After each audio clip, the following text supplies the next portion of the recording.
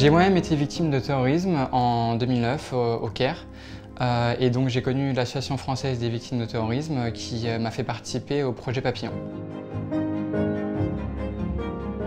Le projet Papillon, quand il m'a été présenté, m'a permis de me dire que j'allais me retrouver avec des jeunes victimes qui ont peut-être les mêmes craintes. Et donc ça m'a permis de libérer ma parole et de pouvoir parler donc, au sein des groupes de parole. Et puis après de créer des liens avec ces jeunes, puisqu'on participe aussi à des activités sportives, artistiques et vraiment on crée un lien très fort et c'est comme une seconde famille.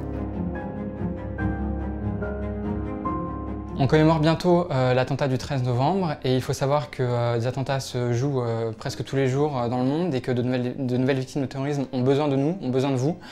Et donc j'ai voulu lancer cette campagne pour rassembler les fonds et leur permettre de pouvoir participer aussi à ce projet Papillon qui est vraiment un projet formidable et qui leur permettrait aussi de se reconstruire.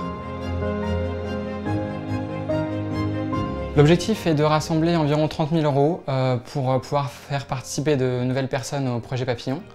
Il faut savoir que le coût du programme pour un participant est de 3 000 € environ. Nous espérons, nous comptons sur votre soutien et votre générosité.